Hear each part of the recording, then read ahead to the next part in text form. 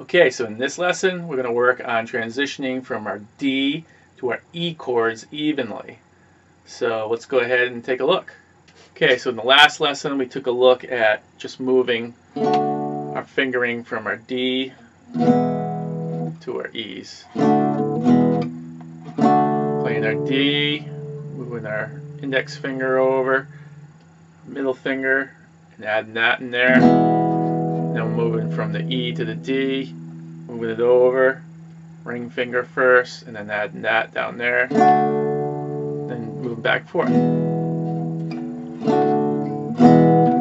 And that's the next step. You want to try and do this evenly, so you'll put on a drum beat or metronome, and what you're going to do, you're not going to go 1, 2, 3, 4, 1, 2, 3, 4, 1, 2, 3, 4, 1, 2, 3, 4.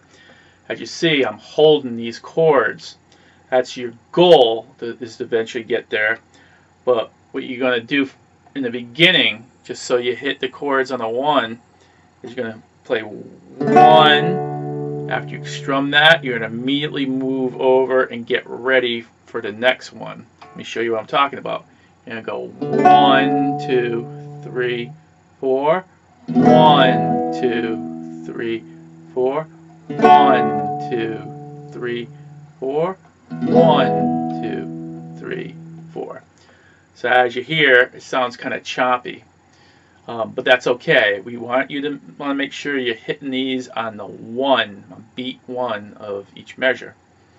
So then what you do is you'll hold it a little bit longer. You go 1, 2, 3, 4, 1, 2, 3, 4, 1, 2, 3, 4, 1, 2, 3, 4.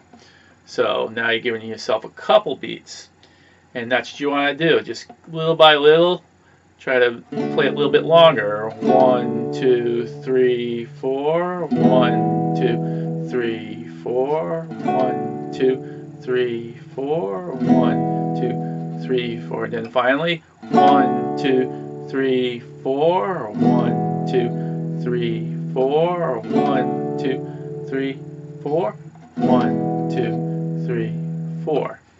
So you want to go back and forth between those two, and yeah, and that might take a little bit to get that nice and even like that, but yes, keep working on that. You want to get that down.